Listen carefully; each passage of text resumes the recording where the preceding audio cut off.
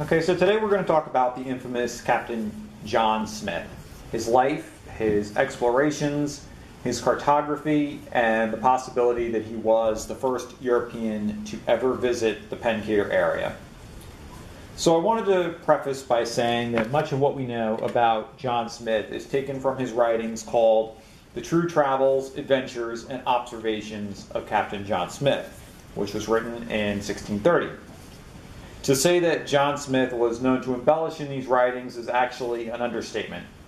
For many years, historians have debated back and forth about how much of what is written is actually true. There is actually a very extensive article online titled, "Was John Smith a Liar?"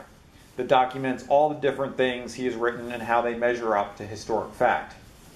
That being said, many of the things John Smith wrote about in his life seem to be true, and there's no doubt that he led an amazing life and is perhaps one of the reasons why the colony of Jamestown, Virginia succeeded.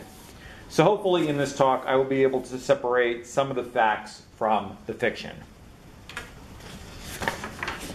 So the first thing I want to do is give you a little bit of background on John Smith's life. He was born in January 1580 in Lincolnshire, England, although we don't know the exact date. His parents were George and Alice Smith. The family lived in a modest home on a farm, and John spent much of his early life working on that farm.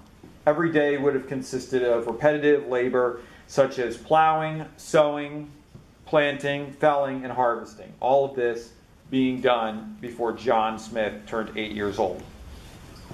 At the age of 8, John was enrolled in a petty school in Alford near his home. Although this relieved him of some of his farm duties, it was no easy task either.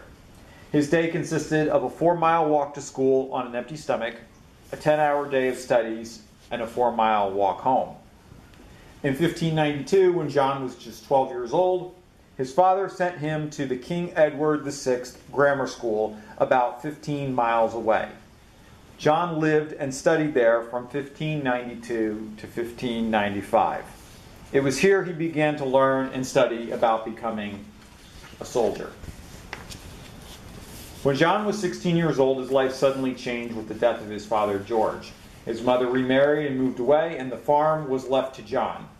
There's actually no record that John ever saw his mother again, and there is at least some evidence that John didn't approve of the marriage, and it created a rift between the mother and son.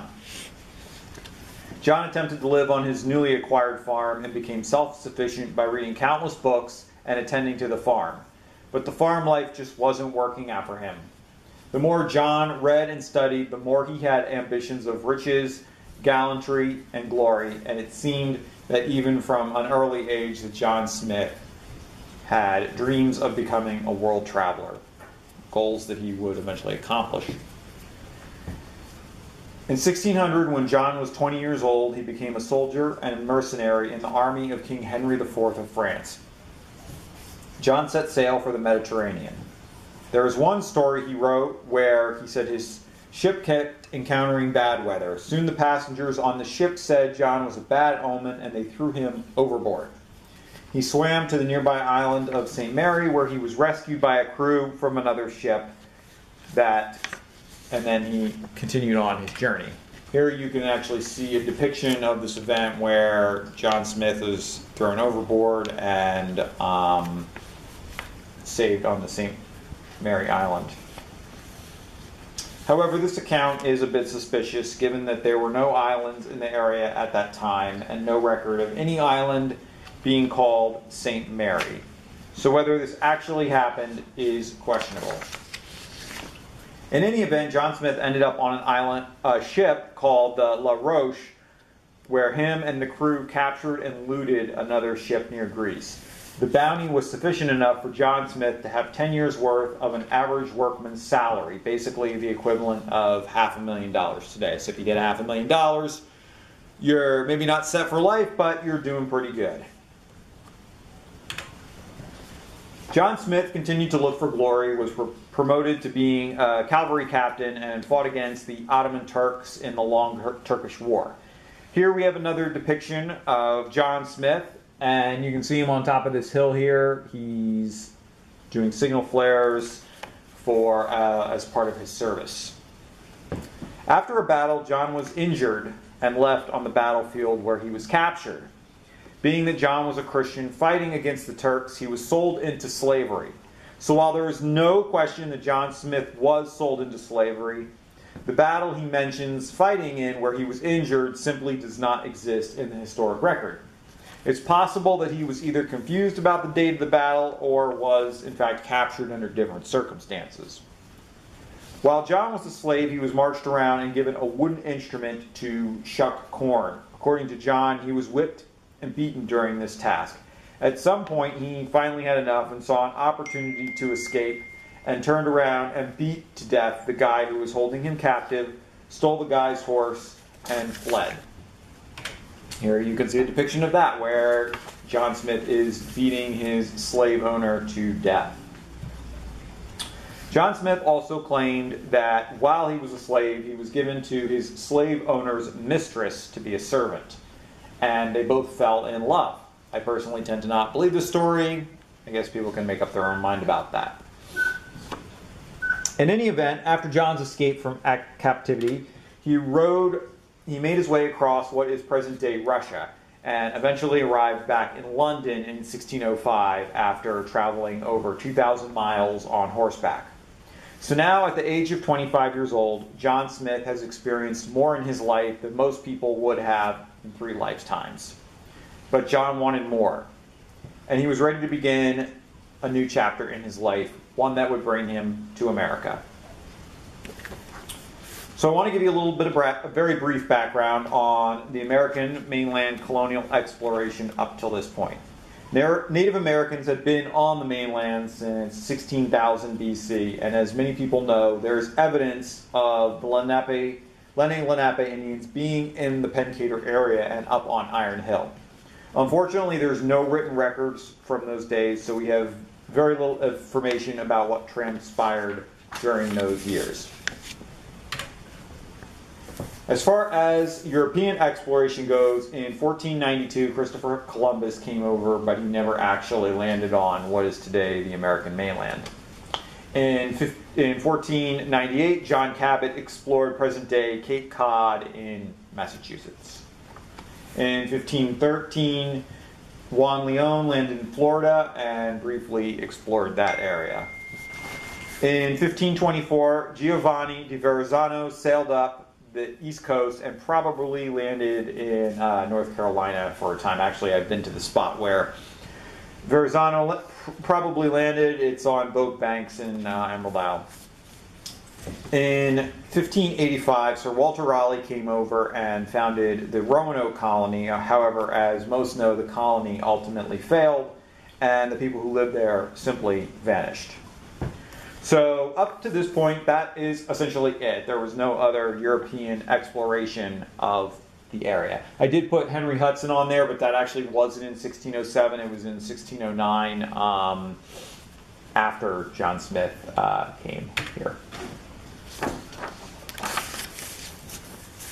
So now it's 1606, and England wants to have another try at colonization of the Virginias. They form what is called the Virginia-London Company. Essentially what this company would consist of is a bunch of rich individuals who would invest money to explore new areas. The money would be used to build the ships, supply the settlers who planned to go on the explorations, and offer those people land in the newly explored area. In return, the investors in the company would reap the returns, the resources the land had, and the settlers would be the company's employees. So, of course, John is one of the investors in the Virginia-London Company. Not only is he an investor, but he is one of the people who plans to go on the voyage to the new company. So a charter is given by King James I, and 3 ships set sail for the new colony, carrying 105 passengers and 39 crew. There are actually no men on this first voyage. The ships set sail in December 1606, and they had not been at sea very long when John Smith got himself in trouble. Smith was arrested and charged with mutiny on board the ship and was put in confinement. He was set to be executed by hanging as soon as the ships reached the new colony. It is unclear exactly what Smith did to be charged with mutiny. However, when the ships arrived in Virginia in April of 1607, they opened the document naming the new colony's government, and John Smith was one of the governing council of the new colony. People should have probably realized that if you're an investor in the Virginia-London Company, you get to be part of the leadership if you go on the voyage. The colony had no choice but to spare John Smith's life and let him be on the council. There might be a reason for a lot of the animosity between John Smith and the settlers. When reading John Smith's writings, you get the sense that he thought he was more experienced than many of them, and he was likely to be very arrogant and had a low tolerance for ignorance. But the truth kind of was that John Smith was more experienced than many of them, and they were in a situation where ignorance and lack of experience would get people killed. So in a lot of ways, I can understand John Smith's arrogance. The settlers soon selected Jamestown to be their settlement location and built a fort on the site. However, far from finding gold washed up on the shore or diamonds growing in the trees as some of the investors had expected, the settlers dealt with endless hardships. Here you could see a depiction of the original fort in Jamestown from a period map. I believe this was done in 1608. All right, so here are some of the hardships that the settlers of Jamestown faced. The settlers were not prepared. Many of the settlers who came over on the initial voyage were upper class and not cut out for the endless daily manual labor that required them to survive. Food shortages. So the settlers soon hunted out all the game that was in the area and were unable to grow produce due to the swampy nature of the ground. They experienced many attacks from Native Americans. Many of the tribes were understandably upset, and they saw the settlers as a threat. Only 2 weeks after landing, the settlers faced a Native American attack that left one settler dead and about a dozen wounded. So they settled in a swampy area. So the fact that they settled in a swampy area was a huge problem. Constant mosquito issues that carried deadly diseases such as malaria. Many of the settlers actually got sick and died. And on top of that, there was a fire at the fort, and the fort burned down. So they're just experiencing all kinds of issues.